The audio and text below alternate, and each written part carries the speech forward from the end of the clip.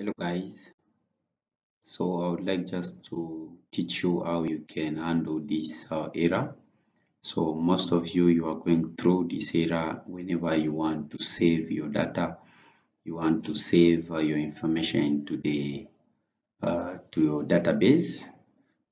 Sometimes they gives you this exception, System.NullReferenceException, and they say that object reference not set to an instance of an object. So let me just run my application. Okay, this is my design. Let me just try to save.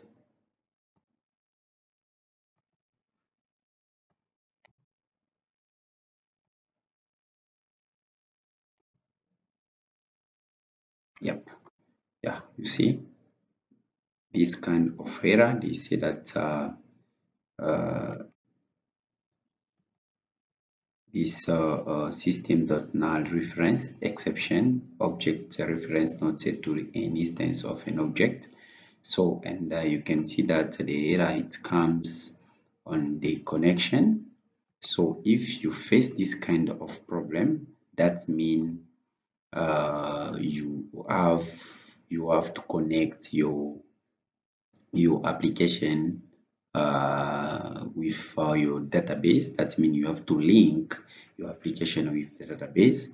And mostly I advise people to create a method that can link your database with your program. So here we are. I have my my database, my link that link my database with my program, but I faced that challenge because this method is not used anywhere. That's why you can see here there is 0 references. So what I have to do, there is three ways. The first way is to call that method inside here.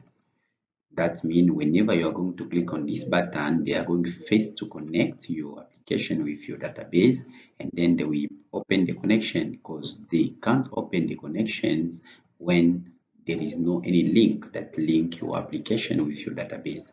So the second way, you can put it inside this constructor, and the last one, you can put it inside the page load of the application. So in my case, let me just put it inside my constructor, and let's see that mean let's see if I can have the same problem.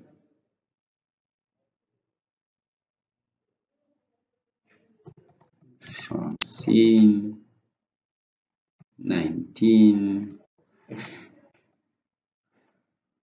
Yeah, successful. Now it's fine. So that means whenever you have this kind of error, so what you have to do, go straight and check if you have the connection already. If you don't have it, you have to create a connection that can link your database with your application, and then after that you have to call it now either in the constructor and in the method where you are going to register. Before everything, either you can call it in page load. Thank you very much for watching.